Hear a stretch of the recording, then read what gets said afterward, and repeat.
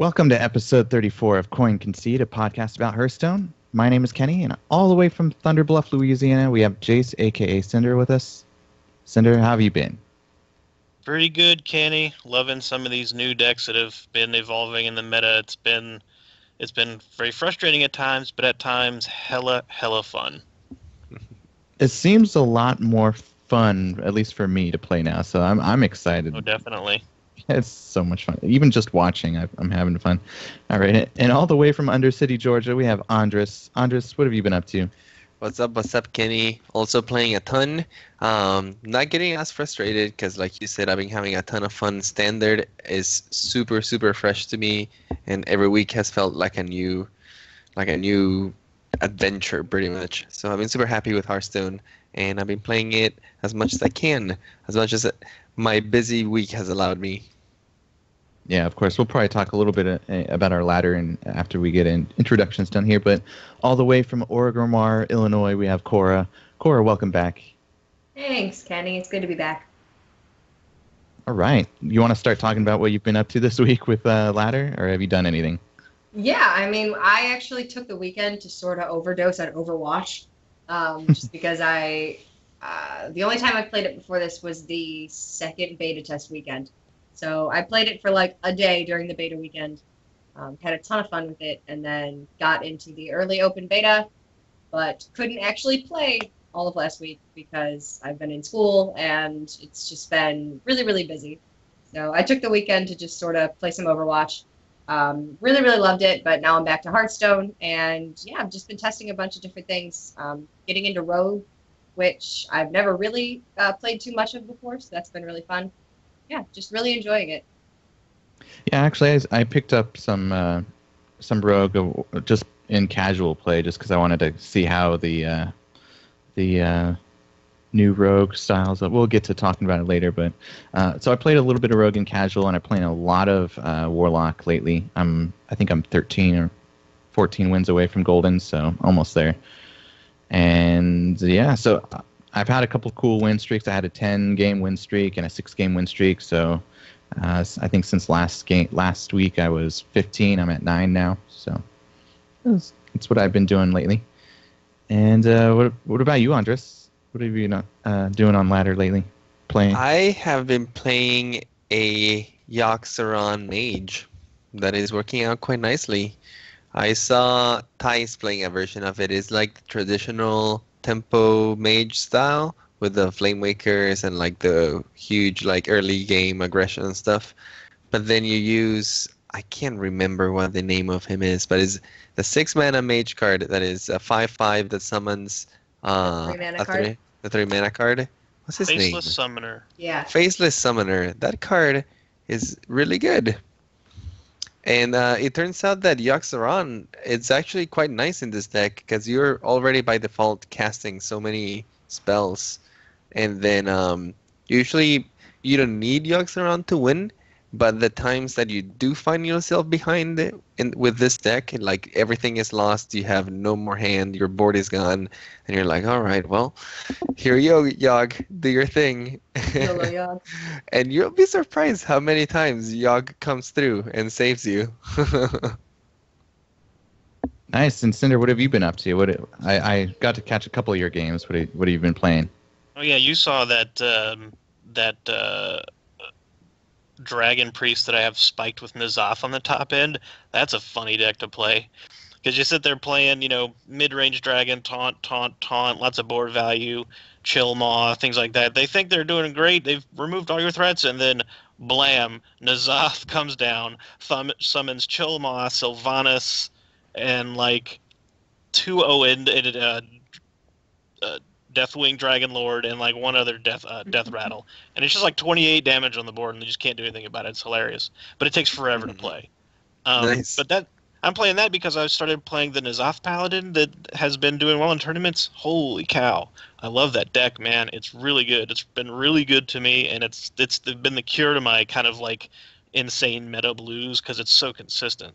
I agree with that. That deck is super strong. I got to play it a lot last week before Dreamhack and stuff because it just felt so strong. And I remember climbing from like 15 to 8 in just like a couple days with that deck. It was really, really strong.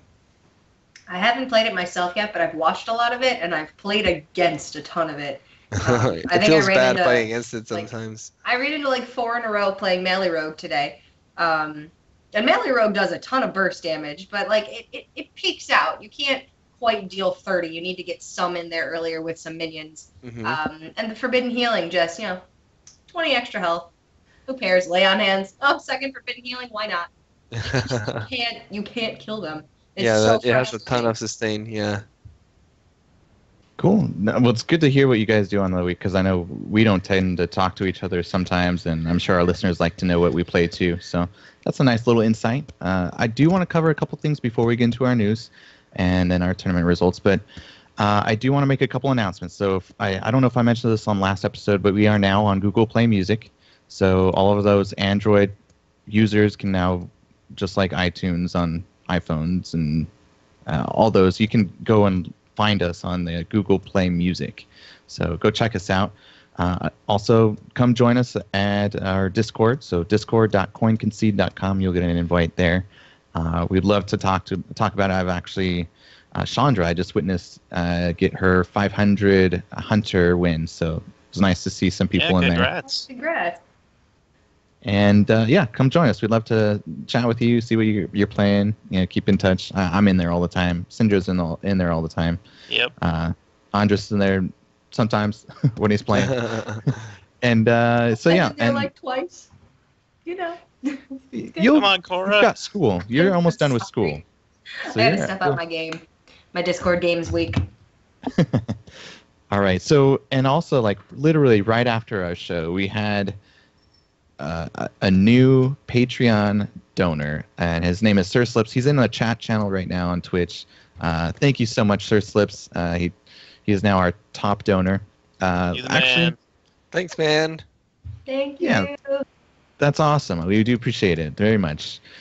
So let me take just a moment to kind of go over the different rewards, because he's our top donor, and basically we have one of each so far. I think. We don't have a 5. So I'll run through them as quickly as I can. I know you want to actually hear about content. So for $1, if you do $1 a month, I think you could do $1 a month, is you get access to our Patreon content and a shout out on the show, as well as any early video on demand. So any VODs like YouTube or Twitch or anything like that. $2 will get you a distinction of patron on our Discord. If you come join us, and your name will be posted to our website, plus the previous rewards for the $1. You'll see that continue here. And a $5 rewards, eligible for giveaway raffles. We're giving access to Coin Concede graphics. We can do that. And then we're actually working on something. I will just say we're working on a possible sponsor for the podcast. So hopefully we'll have an announcement soon. Maybe we'll have someone on the show. We're pretty excited to announce it, so we're just kind of finalizing the details. Next up would be $10, which is, of course, Sir Slips did that lovely donation. It's an invite to our show's private Discord channel and voice chat for topic ideas, different stuff you'd like to do if he just wants to be part of it. And early access to show notes. So Sir Slips, send me a message. I'm going to make sure that you can get the access and all that at the end of the show here. We also have a $25 reward. If you're so generous to do that, we'll go ahead and friend request you, each of us, and we can give you a coaching session if you'd like, with a specific deck. God, I can't even speak. Specific deck that you would like to play. And then our last one would blow our minds. If you donated $50 a month, we will give you a producer title and mention you on every show as our producer. You get will... my firstborn child.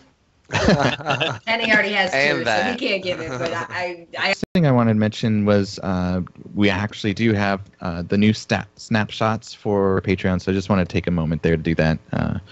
So, yeah. Also, let's go on to... Did we cover everything I wanted to do? I think so. Yeah, let's hop into the news. All right, so the first thing I wanted to mention was we actually do have the new snapshots for Tempo Storm. So you guys want to talk about that for a little bit? No,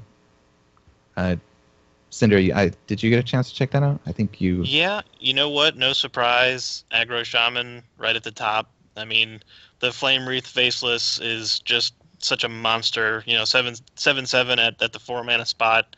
So everybody's been, with the big game hunter kind of slowing down, everybody's trying to figure out how to deal with that minion. And while they do, Aggro Shaman's been tearing up the ladder. Zoo didn't lose a step. Zoo's still up at the top, and Nazoth Paladin has found a cozy little home up in Tier 1, and I very much agree with that, of course. Great. Yeah, I think the Tier 1 makes sense. The only surprise I'm seeing is I haven't seen a single Beast Druid on ladder, so I don't know how Beast Druid earned a place in Tier 3, but good for Beast Druid. I've actually seen it in tournament play. That's where I've seen it. I was about to say that, yeah. In the tournament I talked today, the Dreamhack tournament, I saw a couple Beast Druids. Yeah, Orange, by the way. He was playing a pretty cool Beast Druid with like some Violet Teachers and stuff. And it seemed like a really solid deck. But I think, yeah, people haven't just not experimented that much with Druid. I think Cthulhu Druid was kind of like the default archetype people kind of like turned towards. Yeah, for sure. And then I was just saying, Yogg Mage is in Tier 4, but I've had a lot of fun with Yogg Mage. I think Yogg Mage is actually, like you were saying, Andres, actually pretty good.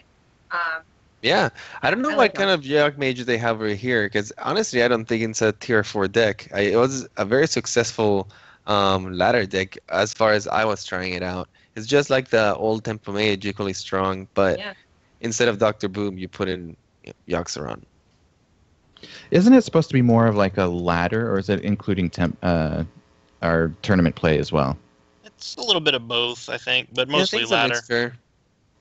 Yeah, it's mostly ladder. It might be a different Yogg-Saron Mage, because there's more of like the control-y with the Kabbalist Tome style. It's got 2 Kabbalist Tome, Flame Waker, 1 Faceless Summoner, Antonidas, Forbidden Flames. It looks reasonably standard. Yeah, a little slow. Yeah. All right, so that was a quick little review. We're trying to get through our news pretty quick so we can get to the tournament and our deck explanation. We're going to hop into a little bit more detail with our decks later in the show here. So we also had a couple new, actually a new whole team. Several people signed up with a new team, and we have a couple friends from there too.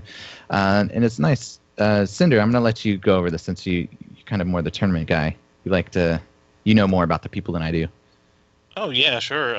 So Virtus Pro, which is a kind of an umbrella group of Russian esports, it's a very, very large esports organization over there.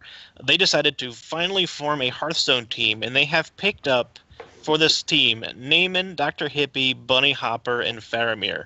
They basically scooped up everybody out of the Euro championship that did super, super well. And most of these guys, or at least half of them, are native Russian speakers. So this is no surprise that they ended up getting in with a regional team. But that's a super, super strong team right there. Pretty excited to see how they start to shape up the tournament scene. Yeah, it makes sense. Naiman, I think, is from Kazakhstan. Faramir and Bunny Hopper are both German, actually, I think. Yes. But English is the common denominator there, so it works well. I'm actually reasonably good friends with Faramir. I played Overwatch with him and Bunny the other day. Just great guys, really talented. Naiman, of course, had the temporary ban for last year, but then came back and proved that it meant nothing because then he won Europe. So yeah, long time coming for these guys. Really great to see them together. Yeah, congratulations, our German friends. We love you guys. All right, so hopping on to the next piece of news here. Old Murkai and Captain's Parrot are no longer quest rewards. They're going to be dust only now. And also a reminder, this is actually the 9th, so tomorrow on the 10th, there's going to be, we just want to remind you, there's the card disenchantment values that are 100% where you get back all of the dust for the cards that were changed. They're now going back to normal on the 10th. So definitely go check that out. And we have the link in the show notes too. So let me go ahead and pass it off to Cinder for the tournament results. Well, thank you very much, Kenny, and thank you to the Hearthstone gods for only having one tournament to have to watch last weekend. But thankfully, it was a big one. It was Dreamhack Austin, the very, very first Dreamhack in the United States, in North America, I believe. And if you're not familiar, Dreamhack is a very large, very influential esports organization.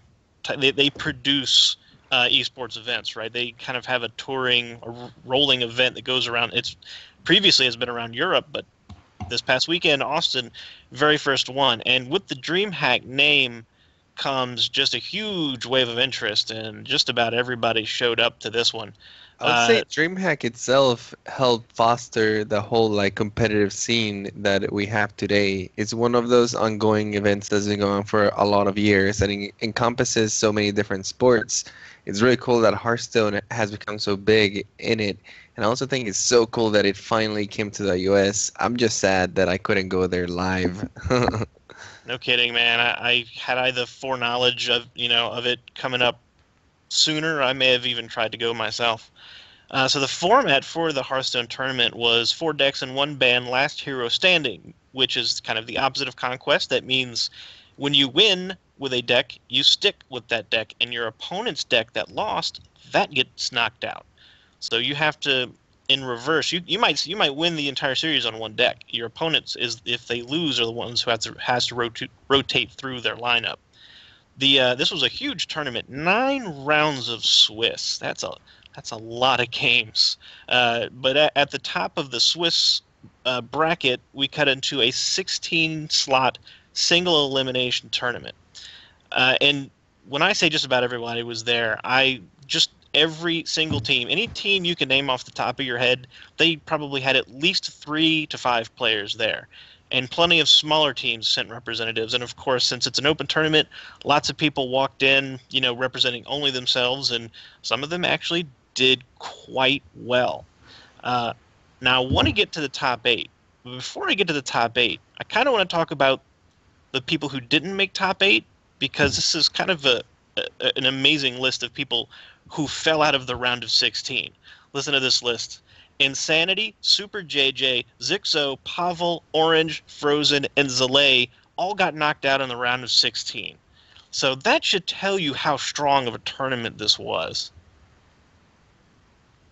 I mean, that's a crazy list. And to even get into the top 16 of this tournament, you had to have, I believe, a 7-2 record of Swiss over 2 days. Mm-hmm. Yes. 7-2 was cutting it close, I think. Yeah, I think there might have been 1 or 2 6-3s. Just one. One 6-3? Oh, yeah. Just one. In fact, notably because at position 17, based off of tiebreakers, was Osakaka. No. Feels bad, man. Oh, poor Osakaka. Yeah, but I mean, 7-2 record over 2 days of play means you pretty much can't falter. Like, you can have 2 games where maybe your luck isn't quite great, or 2 matches where your luck isn't great, but you have to be on top of your game for 2 full days of play, and that's incredibly difficult to do. Yeah, and not only that, for the amount of games that you have to be playing, your lineup has to, not only your play, but your lineup has to be super, super solid, and it has to match up accordingly with what everyone else is bringing. And I feel for this tournament, it was so hard to tell what people were bringing, because people were bringing the craziest decks. Like, yeah, we had like that guy Tars bringing a Summoning Stone Druid, which was so actually cool. successful. It actually worked out. It was so good. Zalay actually experimented with it before the tournament and almost brought it himself. They're kind of convinced that it has a shot. Yeah, no, the deck didn't seem too bad. No, not at all. So here's our actual top 8. We had Terrence M. from Gale Force Esports. He was the first one to cut in. Now, and this may not be a name that a lot of people are familiar with, but Terrence has been a regular in the Hearthstone community. He's been a regular tournament player, regular ladder player, basically since the beginning. And last year we had this long stretch of invitational-only tournaments where if you weren't a streamer or you hadn't had a big tournament finish, you never got your name on the map. So Terrence M just flew under the radar all of last year, and thanks to the open system this year. Terrence and a few other people got in. Odemon and Vince, who are French players who came along with Tars, they made the top 8. Peyton from Team Celestial, so at least one of that big team of Team Celestial came through. Ant, another player who last year basically flew under the radar, but really has deserved some time in the spotlight. He came through. Shockey finally cutting into the top 8 again of the tournament. And then 2 walk-ons, 2 non-pros, Jasm and J Billy B. You gotta love that username. But there you go. 2 people out of these 8 previous, no major Hearthstone tournament experience making the cut once again. This is, once again, just a proof that Blizzard's stance that the open tournament is the way to go for the HCT Tour was the right way to go. Yeah, I totally agree. This tournament was so interesting to watch, and it was just a mixture of the top talent next to what you said, just walk-ons of people that, lucky enough, were close to Austin or could make the trip to Austin and sign up early enough to just be able to play the tournament. I believe that the tournament was also free, right? You only had to pay your entrance fee to the convention, and that was it. Which makes it even more awesome. Like, anyone who can take themselves over there could participate in this tournament, and if you're good enough, if you practice and are ready, you could also be there in the top 8. Yeah, really great things have been said about this tournament so far. It was run really well. The admins were really great. And then just beforehand, all the pros on Twitter were all saying, because of the format, because it's 9 rounds of Swiss, it's last hero standing, it's standard, that it's really the best possible setup for the best player to succeed. And I think in this case, the best player did succeed. And some of these guys were so great. There is one thing I want to mention. At the risk of sounding like a gossipy teenage girl, did you guys hear about Insanity? I did hear Yes. that. Yes. But Did you hear go for about it. Insanity. It's hard to judge so. those things because it's such a big tournament. Nobody gets policed all the time. I guess if we're going to talk about it, we should first say what's the rumor behind it. Yeah, so Insanity was said to have, I believe in a game versus Bloody, who is one of the VS friends, was said to have played Shaman and then denied it and ended up winning because of it. Basically, he lied to admins, I think, several times. That's what it is sounded what I like, had yeah. heard. Yeah. What I heard is he had Misreporting. lied on 2 different occasions to get 2 different wins that got him to the round of 16, I think. And then he got swept once he was live on his matched. And then, I don't know, people were saying that, but there's no hard proof about it, and it's kind of like his word against the word of the other players. It's a very slippery slope situation, which, honestly, what I think we should take away from that is mostly than focusing on him, is mostly focusing on how can we prevent that on a tournament, especially in this massive scale that is awarding this huge cash prizes. There needs to be in place at least a system, or it would be nice if it was part of the client where the tournament mode maybe can just be like a mode where after you finish your match, it just automatically registers and sends to a central server. So there's no way of like faking, or there's no need to like third-party screenshots or this sort of thing. That would be really nice if Blizzard implemented something like that. Yeah, and the client definitely desperately needs some kind of tournament mode support. As far as the Insanity thing, I've run and judged a lot of very, very large tournaments at big national conventions, and the one thing that I tell players at the beginning of every single event, don't wait to call a judge. If there's a problem, stop your game, scream, shout, jump up and down, raise your hands, and get an admin over there, because if you don't and you wait till after your game is played and it's already been reported, it's too late. The admin can't do anything about it because it's your word against your opponent. So I think so when you get this kind of situation of a he said, she said thing, I just stay out of it because who knows? There's no way to tell. Yeah, there's no way to tell. And for this type of event, it's the judgment call is very hard to make because they have to keep the ball rolling, right? Like the show must go on. People are waiting. There's a bunch of rounds, so they can't really like go back and wait too much time, especially if he has maybe played another match already, and that might influence some of the results later on. They're filming, they have casters. It's a huge production. Um, it's the unfortunate part of the event, I guess. Yeah, No, well, at most I'd expect maybe a moody Reddit post out of it. But all in all, I was really impressed by the event. I think it was a huge, huge success, especially being the first DreamHack in the United States. Yeah, absolutely. without a doubt. So on to the big top results that we all want to hear about. It's third and fourth place went to Peyton from Team Celestial and J. Billy B, the walk-on. So really great finish from somebody who came in supported only by himself, and he had a great personality too. He was fun to watch. He was laughing all the way through most of his games. It was pretty great. And then our final came down to Miss Chalky, Mr. Second Place, Keaton Gill, and Terrence M. Now, for most people probably know about this, but if you're new to the tournament scene, Chalky is a very prolific tournament player. He's been playing since the beginning, and he's notorious for getting second place. He'll do great, make top 8, and then totally wash out in the final. Well, this time, no longer, everybody. Chalky finally pulls down a win, 3-2 versus Terrence M. And all credit to Terrence M. Like I said, he's been flying under the radar for too long. He deserved some limelight, and he had an outstanding tournament, one game away from taking away the whole thing. And that final match was really something too, because Chalky is very well known for being an aggressive player, loves to take things like Face Hunter and Aggro Shaman and just smork face every single time, right? And that in a way that has kind of been what's kept him out of the top seat, because those aggressive decks, if you don't draw right, then they will just fall hard, right? And bad luck will just hit you eventually. So in this tournament, his lineup was mostly control decks. He had a N'Zoth Paladin, which was his primary deck that carried him through most of the tournament. And every time he was on stream, control. Very different Chalky than what we've seen before. But in the final match, he's down 1-2.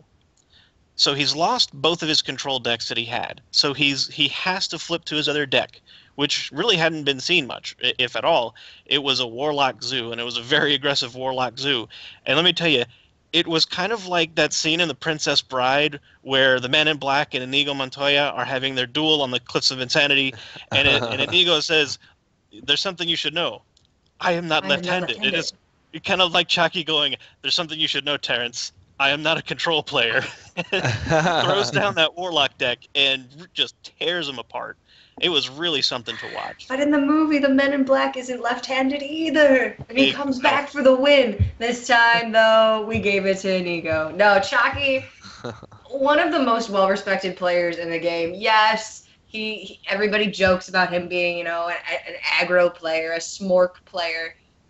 But I think it was something like he's made top 4 9 times in invites and large tournaments, and he was the odds-on favorite to win North American Championships last season, and then didn't even make it out of groups. So that upset, I think, just fueled his determination for this. And yeah, I was happy. I was cheering for him. I'm watching on my phone on my couch.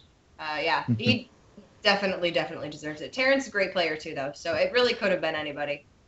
I was actually really impressed by Terrence's play. I saw a lot of his matches before the final, and he was making some really, really good calls and really good decisions, overall. I hadn't seen him play before, so to me it was kind of a surprise, kind of like watching this guy playing so well and defeating all the pros. Yeah, he's an aspiring pro himself, and like I said, he really has deserved a big tournament finish, and second place, just one game away from first place. He's got to be super happy about that anyway. But there's one other player I want to note, and this is a little bit of personal pride. There is one player in the brackets by the name of Appa, and Appa is a local to me. He is actually one of my play group. And in the very first round, he swept Muzzy 3-0 and went on to go 6-3, missing the cut for top 16 by just 3 spots. So That is a great finish for him. I'm super proud of him, and he's now doing coaching full time. So I'll talk about that later. But yeah, Oh, that's really nice. Well, that paid off anyway. Super proud of a local being able to rep our tiny little play group, our tiny little pond over here, and do so well. Hopefully he's listening. Yeah, congrats. If you are listening, congrats. Congratulations. I'll make him download this episode. So now, since I only had one tournament to talk about, I can talk a little bit of Nazoth too. Yeah, Nazoth Paladin, very strong showing. Was taken in a lot of decks, and Miracle Rogue. Not seen on ladder very much, but the pros has really tend to like this deck a lot. Of those 3 decks, almost every list had at least one or more of those decks. So that's a strong indication that the tournament players are gravitating towards these 3 classes and those 4 archetypes, taking in a lot of decks. And Miracle Rogue, not seen on ladder very much, but the pros has really tend to like this deck a lot. Of those 3 decks, almost every list had at least one or more of those decks. So that's a strong indication that the tournament players are gravitating towards these 3 classes and those 4 archetypes as being the go-to for competitive play. There are also a decent amount of aggro shaman and patron warrior, which is kind of evolving into like a tempo warrior. It's a little less combo-y, a little more on curvy, and it's been doing pretty well. The big winners, percentage-wise, for the weekend, Warlock of both varieties won 61% of their matches, so super strong. Nazoth Paladin right behind it at 60%. Both of those decks, I mean, we talk about 60% before. That is an extremely good win rate. It doesn't seem like much, but trust me, guys, this is a very consistent number of wins. And then the Patron Tempo Warrior coming in at about 54 and some decimal points percent. Those were the big winners. And then one lonely hunter was taken in the entire tournament. Thank you, Kranich, for at least trying with my poor beloved hunter. Don't worry, we will bring it back from the ashes soon enough. The hunter will have its day once again. It was on top for so long. You can't help but feel a little bit vindicated that you're like, yeah Hunter finally knows what it feels like. It'll just feel that much better when you do bring it back, though, you know? Like, or you're that one that does get it popular again. So I was going to say, I'm curious to see if this statistic is actually going to change at all. Because so far from what I've seen, the ladder, hunters are not really there. The tournament scene, hunters haven't really been there. And the expansion has been out for a couple of weeks. And honestly, I've played a little bit of hunter. And the variants that I've tried playing haven't felt as strong as some of the other decks that I've been playing. And you can do a lot of stuff with Call of the Wild, and Princess Huhuran sometimes has his moments, but in all, I'd rather be playing something else at this time. So I'm just curious to see if maybe we just really need to revise the way we're playing Hunter, or like we haven't really experimented that much, or maybe Hunter is really a class that is going to get it shoved a little bit during these times. We shall see. Yeah, that was a good report for that. I know you only had one tournament, but hey, that's one hell of a tournament. So it was. You want to let us know of any upcoming ones? Just 2 very quickly. Now, these are invitationals. They're not part of the championship tour. However, they mix regions, which is why I'm at least excited to watch these. The Starladder and Starladder and I-Series Star League. I think they did that on purpose. This is an invitational with a group stage that breaks into a top 8. The top 8 is going to be 2 Chinese players and 6 world players, so that's going to be fun. And then that's in about a week. And then there's the China versus Europe Championship, which is it's billed as a team tournament, but what it really is it's much the same thing. It's 2 group elim stages that break into a top 8 afterwards, and that starts in about 2 weeks. It's anytime you get to see metas mixing, it's sure to be a fun time to watch. So I got links to those in the show notes. Go check them out if you're curious to see what's going on in both of those foreign metas. Great. I'm going to wrap this up with our iTunes thank you this week. So we did have an iTunes review with the US of A, and it was East Pointer. He did mention, I'm going to mention this only because I'm not part of it, but after a month hiatus, Concede is back and as on point as ever. The new hosts, Andres and Cinder, have really brought a very extensive knowledge to the show and have been an all-star addition to the show.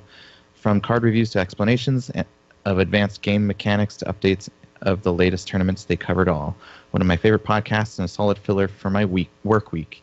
Thank you so much for leaving a review. We do love mentioning at least one a week, and I'm glad you were this week. Again, if you're in other countries and you're listening, definitely leave a review. We'll be able to mention it on the show too. Yeah, I'm thinking about awesome review though. Thank you so much. Yeah, thanks so much. I'm glad that Cinder and me are not just babbling incoherent stuff over here. People actually find it useful. That's why I'm taking more of a silent role too. I mean, I'd rather keep track of the show and do this behind the scenes stuff. But yeah, hey, thank you a lot. We really do appreciate it. I'm thinking about making something a little bit easier for our listeners to figure out how they could leave reviews, making a different page on our website or something. We'll see. And again, if you're on Stitcher, leave a review. I don't think you can leave reviews yet on Google Music Play. Maybe they'll implement that later, but we'll see. So yeah.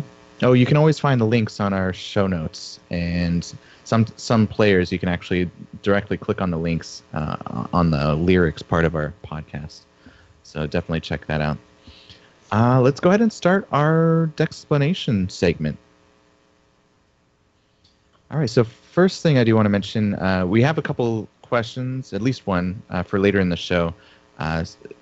That was for live on the show during today. But if you feel like writing in during the week when you're listening and we're not live, you can always write into the show at our email at coinconcede@gmail.com and leave a little something, a little short something. Don't make it too long. All right, Andres, you want to go ahead and start with the Dexplanation? Kind of intro us to it?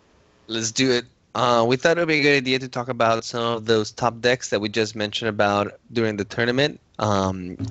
Mainly Miracle Rogue, Nosouth Paladin, Patron Warrior, and Aggro Shaman, since they're the ones who are at the top of the tier list on the meta snapshot.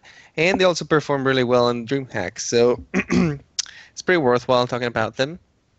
Let's talk about Rogue at first, the Miracle Rogue. Miracle Rogue is a deck that is characterized by having very strong and very cheap removal, and it allows it to propel into a very solid mid-game with the Gadgets and Auctioneer being like their main draw engine. And the Gadgets and Auctioneer tends to be very reliable in this deck, allowing the deck to draw an immense amount of cards, letting them get away with combo-like win conditions.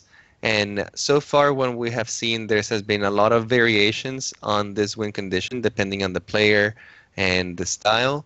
Some people like creating really big Van Cleaves and then concealing them to just hit the opponent a couple times. Some other people like the Leroy Faceless with Cold Bloods kind of thing to do like a big burst finisher. And for Dreamhack, we actually saw a lot of the Malagos style Miracle Rogue, where they're just trying to get Malagos, conceal it, and then deal a ton of damage next turn with a ton of spells. And I believe they add Thorasan as well to kind of like help them fuel the deck a little better. It's a very strong deck. It's also, like you said, Cinder, not a deck that you see a lot on the ladder. And I believe is because it's not the easiest deck to pilot out there. It actually requires a lot of planning, and it requires you to know your matchups really well and what you're going to be facing against, because the deck does run out of steam soon if you use up everything too early or at the wrong times. And if you don't draw your Auctioneer, you might find yourself in trouble. So it's all about pacing and being able to keep your opponent in check until you can take over the board with your, what's the name of that card? The 5/4 that with Death Rattle get a coin into your hand. The Tomb Pillager.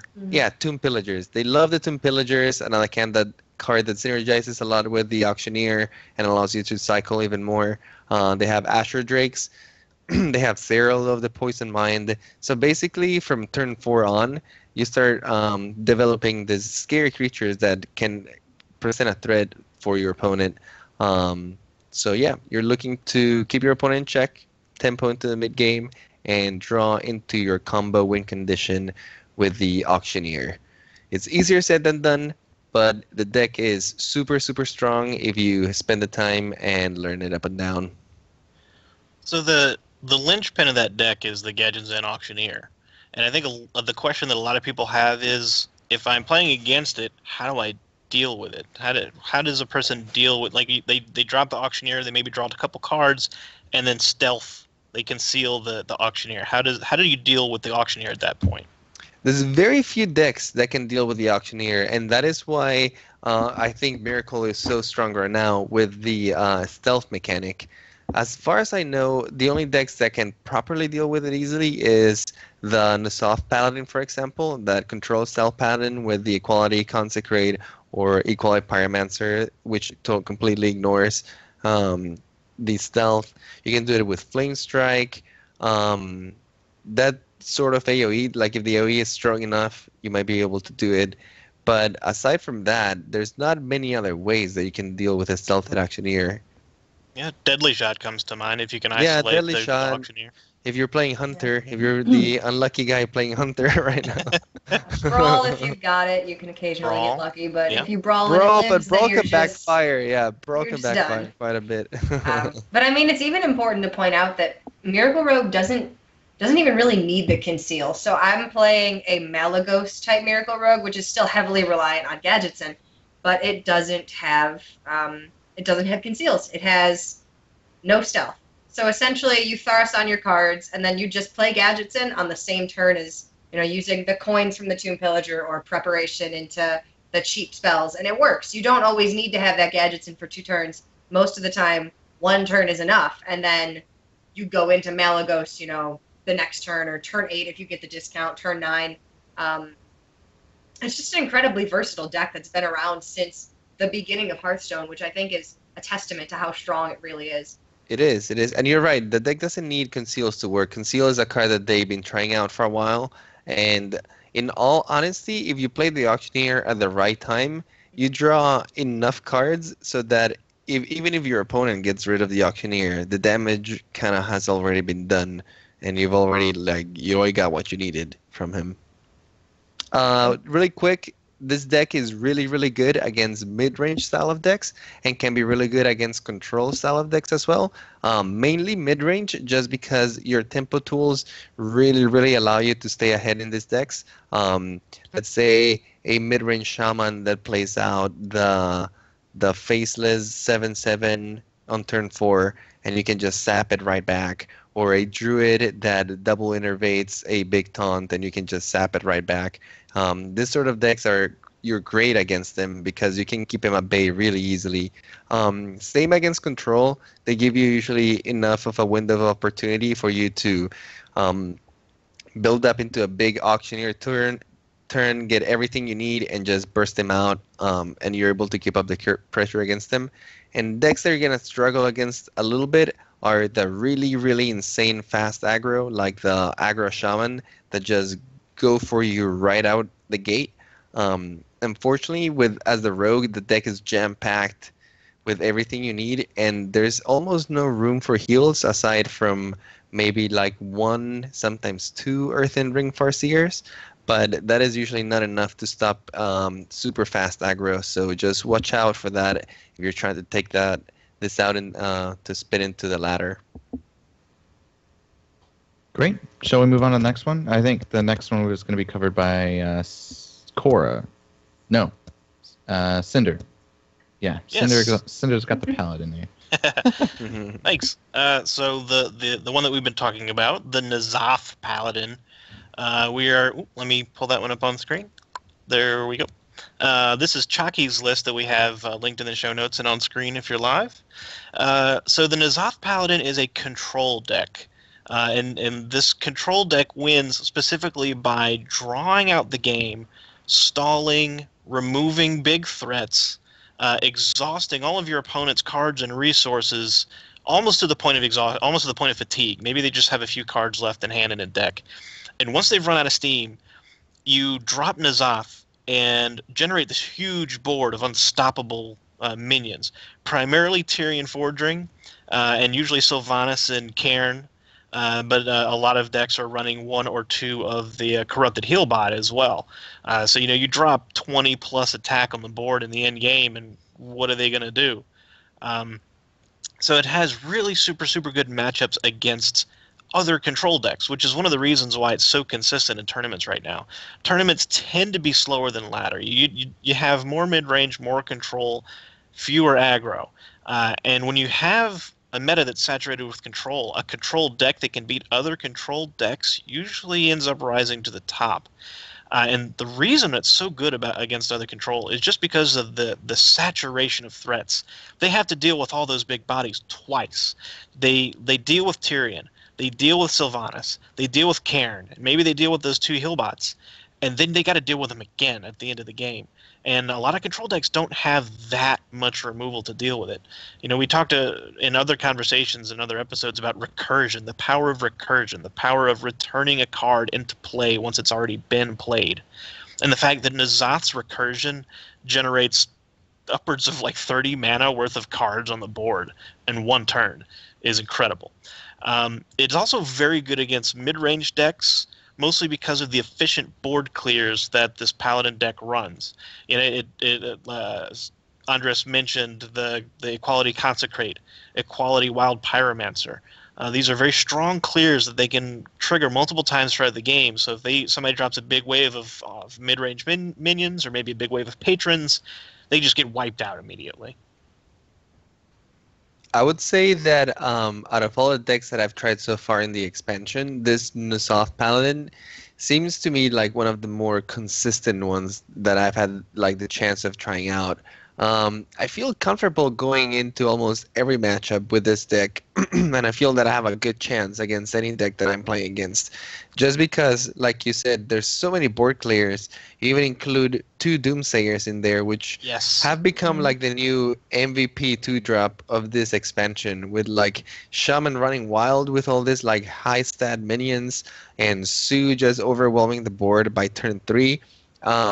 Just that turn 2 Doomsayer, you're not playing anything on your next turn, and you get initiative the next turn is just so strong. It feels so strong in this deck.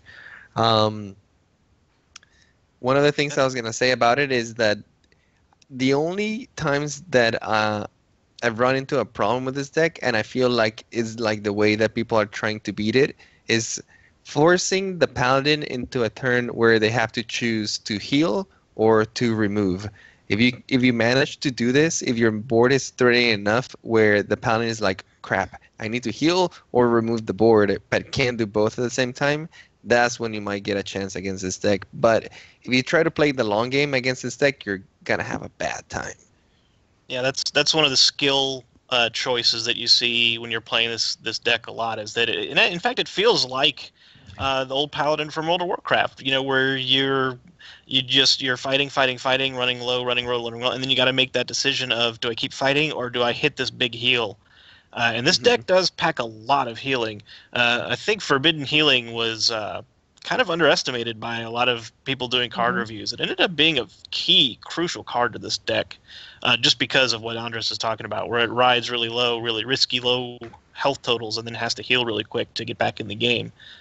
Now, as far as those bad matchups go that Andres was talking about, combo decks give this deck just headaches, because you get to those low point totals where you're trying to make that skill decision of, do I heal, or do I remove?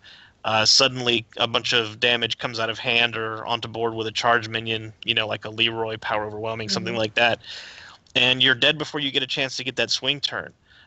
So you got to be really super careful about those. Rogue decks, Warlock decks, really dangerous. And the other thing that's tricky about this deck is that the board clears are all two card combos for the most part. Doomsayer may be the lone exception, but a lot of times you have to time that well, because if it's too late in the game, your opponent can just deal with it, which may not be a bad thing, because it ends up kind of like being heal 7, right? But still, the timing of the board clears and the combination board clears mean that if you don't have them in hand at the right time, you can get overwhelmed very quickly. So you gotta know your matchup super well and know how to mulligan. So if you're seeing against an aggressive deck, you know you're about to hit a flood of minions. Make sure you dig aggressively for that Doomsayer for sure, and then right behind that an equality, and then plus something else, and nothing else matters because you just need to survive that early game. Yeah, definitely. Like Andre said, one of the most consistent decks, if not the most consistent, to come out of Old Gods. I think maybe we could argue that the new Zoo list is also pretty consistent. Yeah. As well as Aggro Shaman. But this, I would say, is also the most consistently frustrating to play against. Oh, yeah. Just because you always have to be so prepared for everything. You're not just worried about Equality Consecration. You're worried about the quality Wild Pyromancer. You're worried about Doomsayer not being able to handle it. They have so much AoE potential, which is really what sets the N'Zoth Paladin apart from the N'Zoth Rogue, which can deal really well with single target removal, but not with AoE now that Blade Flurry's been nerfed and nobody's really playing it. The N'Zoth Rogue just seems so much weaker in comparison to this Paladin deck that can remove minions, put out large minions every turn, and then come back in the late game with all that healing, and then just slam N'Zoth to bring back Tyrion, Karin, Sylvanas, all of those huge minions, plus Rag Lightlord. Really, really solid. An 8 body with big game super hunters important. On. So good. Yeah, like you said, this deck just seems to have it all, right? It has huge board wipes, it has single target removal, it has threats all over the place, and it has a huge comeback mechanic with heals and N'Zoth. I mean, double Aldar Peacekeeper, double Keeper of Uldaman, occasionally Humility. Like, you're not worried about single target. You're not worried about big boards because you've got all that AoE. The only thing is it can consistently play really only one minion per turn. Mm-hmm. So that's, where the aggressive decks come in and can sort of run it down before it has the opportunity to set up. It's definitely a long game deck, very similar to the Control Warriors of old. But, yeah, just... The other thing I love about the single target removal that Paladin picks up is that it's you hit that Aldar Peacekeeper or the Humility, and then you drop the Stampeding Kodo. Oh, and so yeah. You've removed a huge target off the board, and then you've played possibly two bodies behind it, which is a great tempo swing for this deck. Absolutely. Cool. That probably covers the N'Zoth Paladin. That's a pretty extensive talk about it. It's a really good deck, though. Recommended for everyone who's trying a new control deck. Probably not me because I'm not a control player. I would you want will to play spend a that. lot of time on matches. I will tell you that. I will be playing probably more tournament decks because I'm going to see if I can work out like a little lineup. We'll see.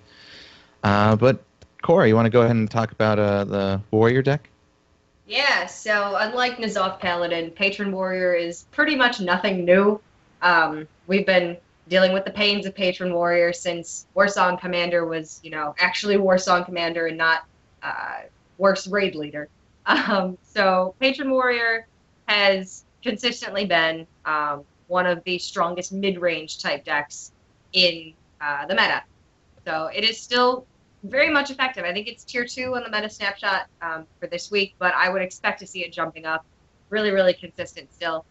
So in case you guys don't know, the goal of Patron Warrior is to flood the board with Grim Patron combos in the mid game, and then you back it up with strong card draw in the form of Battle Rage, Acolyte of Pain, and then board clears. You've got Whirlwind, you've got the new Ravaging Ghoul, which deals 1 damage to all minions on the board. Then you've got occasionally a Brawl tech, so just really strong fast deck removal. And then secondary threats like Frothing Berserker, which can grow out of hand very, very quickly, and Grommash Hellscream, which I find ends the game, 8 times out of 10 when I'm playing Patron Warrior. You don't need to kill your opponent with patrons. You just need plus Ravaging Ghoul. Literally, all of those activators make your Grom a 10 or 12 damage. Right. Sorry, we're having a bit of some sound issues there. You're cutting in a little bit, Cora. Oh, am I? Yeah. Yeah. Yeah, a little bit. I don't know if you're far Fine away now. from Mike or something. Yeah. Yeah, just maybe get closer to the mic, maybe. It's recording okay on my end. It might honestly be Skype. Or might Yeah, be- Skype it is sounds like an terrible. internet thing. Who Yeah. knows? Sorry about that, Sorry. guys. No, no All right. worries. Yeah. So good matchups for Patron Warrior. Really great against other mid-range decks because of the explosive tempo swing in mid-game. Oh no. Am I gone again? It's weird. It's like You just in and fade out for a little bit and then come Yeah. back in. Okay, because I get this like really intense buzzing whenever I start. Oh wow. Oh. Yeah. Yeah. You just win again. That's so weird. It's like when you talk for a prolonged period of time. That's interesting. Yeah. Okay. Can you try just leaning it a little bit forward? Maybe it's your mic not picking it up. I don't think it's my mic. This is very strange. No, because it's just. Yeah, but we now hear it you a sounds lot like better. underwater. Yeah. You do? We hear you better, but Yeah. it still goes in and out. I Still think. goes in and out. Yeah. Okay. Well. May then as well I'm lean gonna into get through it. this really fast. Okay. Talk really fast. Oh yeah, sorry guys. Skype is doing his thing right now. Like, we Really can run good a against Skype zoo if we're happy. decks. Very good against hunters and other aggressive decks because patrons propagate, as that's admirable and Chalky like to say. Propagate those patrons. Bad matchups, weaknesses, loses hard to many control decks. Awful against things with large removal like N'Zoth Paladin, like Control Warrior. Efficient AoE and spot removal for Frothing Berserkers. Bad News Bears. Makes Patron Warrior sad. But still, really solid deck choice. Definitely up there with Control Warrior as being the #1 Warrior deck right now. But Warrior overall, just a really consistent class at the moment. So I would Patron say Warrior that is so good. Patron is like a little bit ahead of the control archetype right now because the control archetype kind of lost a lot with the shield maidens being gone and they kind of like rely on the soft being like their main shell right now. the Well, Control Patron- Tempo Warrior thing is pretty cool. Yeah, I think Patron maybe a little bit more. yeah, Patron Oh, seems no. super strong right now. I don't know, especially with all the Sue running around and with some of the rogues running around that can't really deal with the patrons very efficiently. And one of my favorite things about the new patron right now is the Ravaging Ghoul. I think that card is so amazingly good for this Unreal. archetype, especially because before you had all these whirlwind effects that would create really good effects for you, but outside from the effects, like you had to had secondary cards to make these effects worthwhile. But now you have the whirlwind effect attached to a 3/3 body, which turns out to be like a pretty decent body for just 3 mana that can trade with a lot of other things. So you're not losing tempo and at the same time activating all these other cool abilities from your acolytes, the new Bloodhoof Brave, which is an absolutely good card, your patrons, and then battle raging everything, getting a bunch of cards back. I think Patron is super strong as a mid-range deck right now. Yeah, I would argue that Ravaging Ghoul is overstated for what it does. It really is. Yeah, I mean, like, Whirlwind is 1 mana, and so essentially that means you're getting 3/3 worth of stats for 2 mana.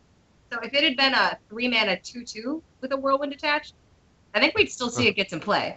But it's not. It's a Somebody in 3/3. Team 5 like really likes Patron Warrior, and they were like, no, we're keeping this archetype alive, guys. We're going to give you a good free drop. We're going to give you more damage, more activators. Just deal with it.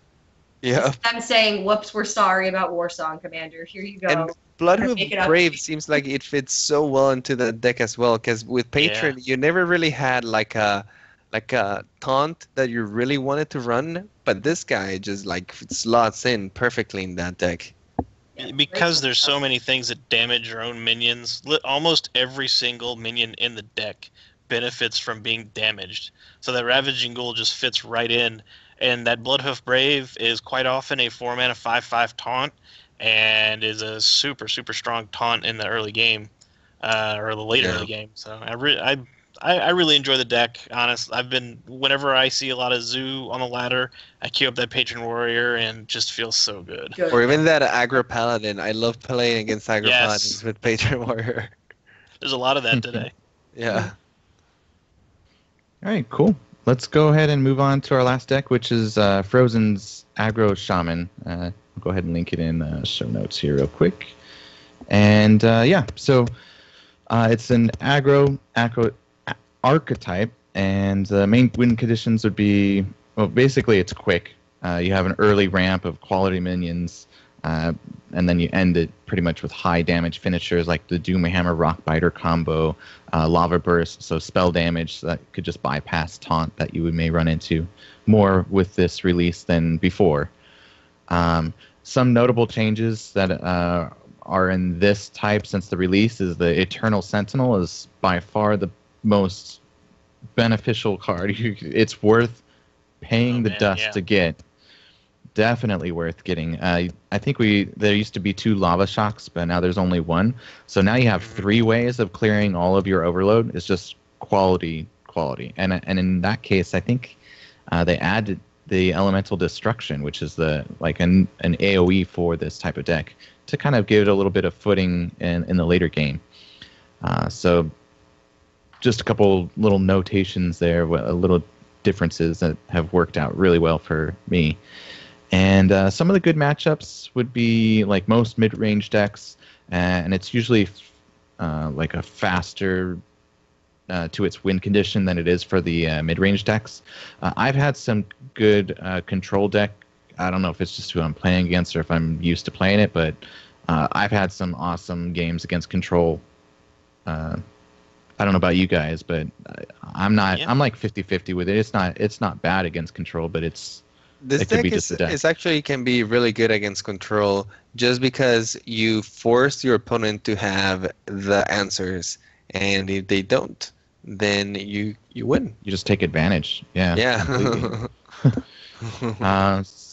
Any other good matchups you want to mention? Oh, that's you're right. Any deck that it can outrace is what you're looking for. And Andres hit it on the head there. In fact, there was a game in the winter preliminaries for NA, Admirable and I think it was VLPS were in a match, and it was match point for Admirable, and he loaded up that aggro shaman and literally had the perfect minion on every single turn. It was Tunnel Trog into the Totem Golem into something for 1 damage, and the Flame Tongue Totem, and then 4, 5, 6 were all burn spells, and he killed him in 5 turns, and it's like he could literally do nothing. Yeah, and just watch Admiral burn him down. Honestly, this deck is the new version of what the Aggro Hunter used to be. There will always be one of these decks in Hearthstone, and basically the whole purpose of this deck is to raise your opponent as fast as possible. You're not trying to control the board. In fact, I'm not a huge fan of the decks that add Elemental Destruction into the sort of deck, because it's sort of like deviating from the plan, right? With this sort of deck, you're never trying to regain back the board. Honestly, if you lose the board and you don't have enough burst damage in your hand, you probably deserve to lose the match anyway, if you're playing this type of deck. But what you're doing is you're stacking all of your odds into having the most amazing early game that will not allow your opponent to catch up fast enough. That's why you run so many 1-drops and 2-drops. You never want to miss a 1-drop on this deck. You will never want to miss a 2-drop. And you want to keep your opponent kind of behind the removal. And cards like Feral Spirits and the Totem Golem do that, because they're hard to remove with just a single card. So most of the time it takes 2, sometimes like a card and a hero power. So it's resource intensive to remove your cards. And while your opponent is busy trying to just get the pressure out of the way, you just keep pumping, and by the time your opponent stabilizes, you should have enough damage to just burst him down. It's a very aggressive deck. It's a very efficient deck, very effective at what it does. All the cards in here are meant to deal a ton of damage to your opponent's face. It's super solid. Yeah, even with the loss of Crackle, essentially with this deck, if you draw well, you will win. If you draw okay and your opponent draws meh, you will still probably win. And even if you draw badly, you can still win, because there's so many fail-safes. I mean, double Lava Burst, Doomhammer Rockbiter, Feral Spirits is so strong. It's the deck that gives you the most opportunities to cheese wins when you shouldn't win. Absolutely. That is exactly what you're trying to do with this deck. You're trying to cheese wins. You're trying to bypass your opponent's win condition, your opponent's removal, everything your opponent might try to aim at you. You're just trying to ignore all that and kill them before they can even have a chance to do that on you. I would say the enemy of this deck is not being able to get a foothold on the board early on. If you miss that 1-drop or you miss that 2-drop, or your opponent manages to stabilize the board before you're able to get a few points of damage in with your minions, you will probably lose this game. If your opponent has minions on the board and you have to spend some of your removal just so you can stick a minion on your board, you're probably gonna do very bad. So it very much hinges on the fact that you have to outpace your opponent every turn. And if you can't do that, you will probably lose. Hey, they lost Crackle, but they gained a 4-mana 7/7, so I don't think Just anybody's about crying. evens out. Yeah. Yeah, now I mean, a note on one little note on Elemental Destruction. The purpose of that card is for after you have equipped Doomhammer and you have lost the board, you drop Elemental Destruction to give you a couple of turns to push in that Doomhammer damage and hopefully the Rockbiter as well. Yeah, it really depends on the matchup too. Like it's understanding who you're playing against, what you're, like I mentioned on the last show. Actually, I played a 16-turn game against a control priest, right?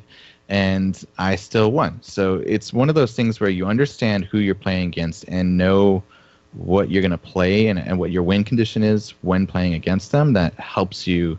It's just very adaptable, I think. So, like, I don't play with the AOE spell. I actually have, I think, another. I don't know what I substituted at, but yeah, it's either. I mean, they're so very close. There's different uses. I'm sure. I'd this say is the last thing I want to say about this deck is that being an aggro deck and all, a lot of people tend to, give it the mean look and be like, oh, it's just one of those mindless decks that just goes face. And I'm kind of gonna play devil's advocate for a minute over here about this deck, and it's just that while this deck does try to aim at the face entirely everything it has and just kind of try to win before your opponent even has a chance to do anything, and that can feel very cheesy at times. Like you said, Kevin, this is a very adaptable deck, and there is a lot of decision making involved in it, but it's a different kind of decision making. It's how can I put my opponent behind and make his removal be as inefficient as possible on my little big dudes so that I can maximize my damage output every turn. And sometimes this involves trading some of your minions or using some of your removal on their minions, if that might mean that your Tunnel Trog might stick for another 2 turns and deal a total of like 14 damage, then maybe sacrificing that Lava Burst early on, it might be worth it. So there is a very nuanced kind of like decision making on aggro decks, and that's kind of like what I want to end it with, for at least for myself, for this deck. You guys want to mention anything else? Okay. I'm good. All right. Cool. Well, that pretty much wraps up our deck explanation. It's a little bit more apropos of a name this week. So I had a lot of fun talking about them. It's nice to kind of see a tournament too, and then kind of dive a little bit deeper into the decks that were used a lot of the time in the different matchups there. So, yeah, I think that we've gone a little bit long on our show, but it's well worth it. Cora, you want to go ahead and end our show with a couple thank yous and just last minute stuff? Absolutely. You guys can always catch our blog posts at coinconcede.com along with our show notes, which we reference throughout the show. Make sure you go check those out. Thanks to Stefan for letting us use his cover, and you guys can check him out on his channel, which is linked in the show notes. Follow us on Twitter at coinconcede. Like and share our Facebook page at facebook.com/coinconcede. Perfect. And Andres, go ahead and tell us what you're going to be up to this week.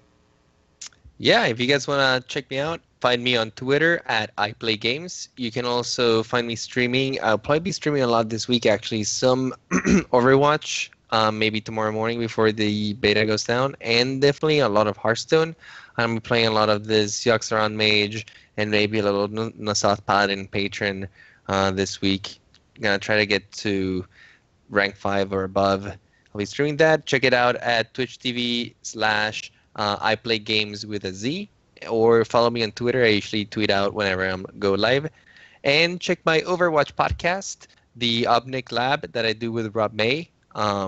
We talk about Overwatch strategy, how to do team compositions, how to play certain heroes, and just, come over, learn the game with us. We're just starting out with it, but we're super passionate about it. Great. Yeah, definitely go check it out. Definitely going to listen to that probably once we get into Overwatch mode. Yeah, for sure. All right, and Cinder, where can people find you? As always, on Twitter at Cinder Ascendant. You can follow me on Twitch as well, twitch.tv/Cinder Ascendant. And I have started streaming again, doing it a couple nights a week. Picked up some new followers and sitting around playing Hearthstone, talking about metal. It's pretty great.